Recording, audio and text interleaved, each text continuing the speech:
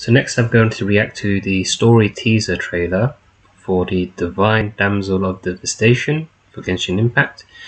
This would be the Chinese recording, but I'm pretty sure they're all the same, considering that they used the original opera singers singing for all versions.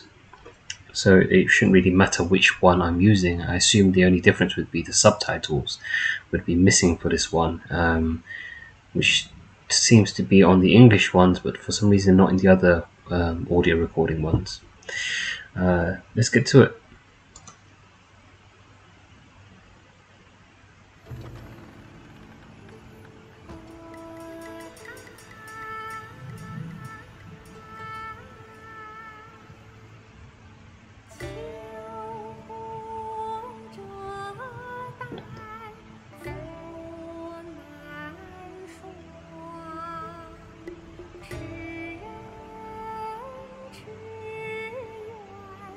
Darkness from the scrolls, reading into the dark arts.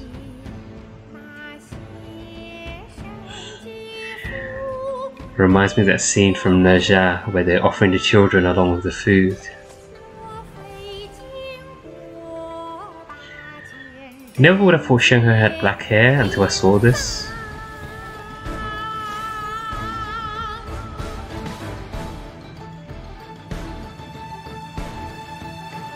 That change in the music.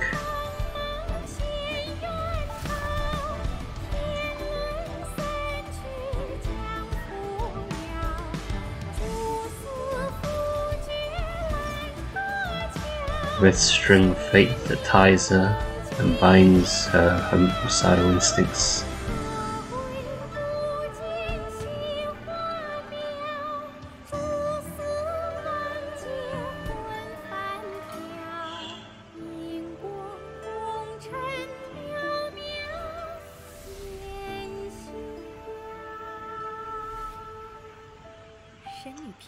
She has really nice eyes.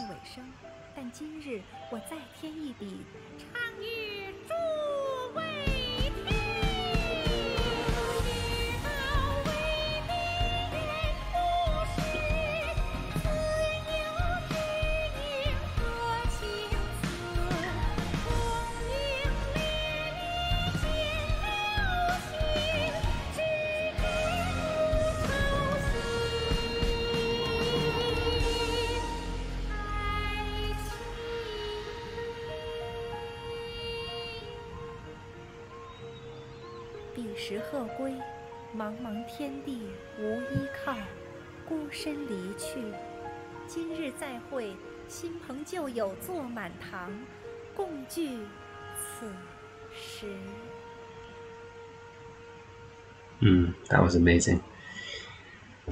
I remember when this scene was used to reveal Yunjin. I mean, this part I really enjoyed, the way that she turns, her eyes, even the sound that she's making. But I remember there was a lot of people who originally saw this and reacted obviously negatively to it because it's not something they're used to. But it was very interesting to see how the community as a whole basically just found a new love for Chinese opera.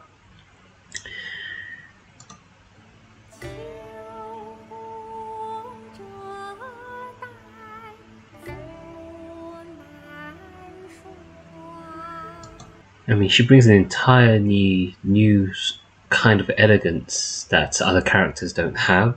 Obviously, being in an opera troupe, she possesses the talents and art style that none of them have anyway.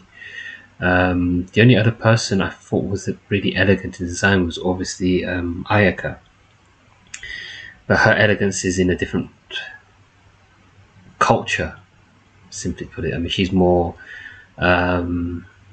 how do I say it, more of the noble class, the Yamato Nadeshiko type of elegance, whereas here we're seeing a more expressive type of elegance with the way that she dances and shows her posture even with her singing and voice.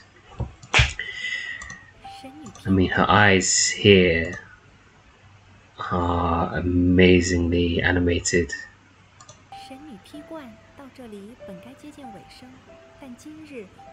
The detail they've added to this little section for this speak, where she's basically saying that I have to amend or append the story and adding a new part to her original play to reflect the fact that she's met Zheng He, she's met the Traveller, and she's witnessed them both fight off this new evil.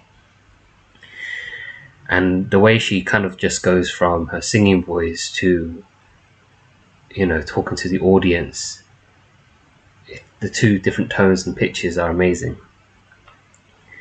I've also seen the interviews with the opera singer in China. She was actually quite surprised how much fame she's gotten just for this role. I mean, because it's not a long role, it's not a long song, it's about 2.5 minutes maybe, but it has literally sent her to stardom for all of the fans, and it's also revitalized a new interest at home in China for Chinese operas of different kinds, and at the same time I think it's also stirred up new interest in Chinese communities across the globe and in foreign players who are new to Chinese opera. I think there was probably a period where everyone was looking up Chinese opera and trying to look for some really good ones, see which ones were highly suggested.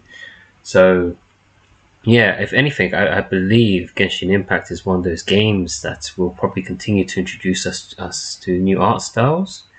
I would really love to see them do something like this again with Inazuma, Mondstadt, even some of the new regions.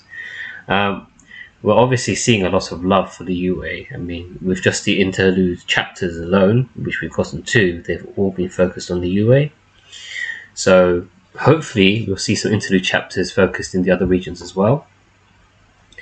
I do feel like Mondstadt's being left out a little bit.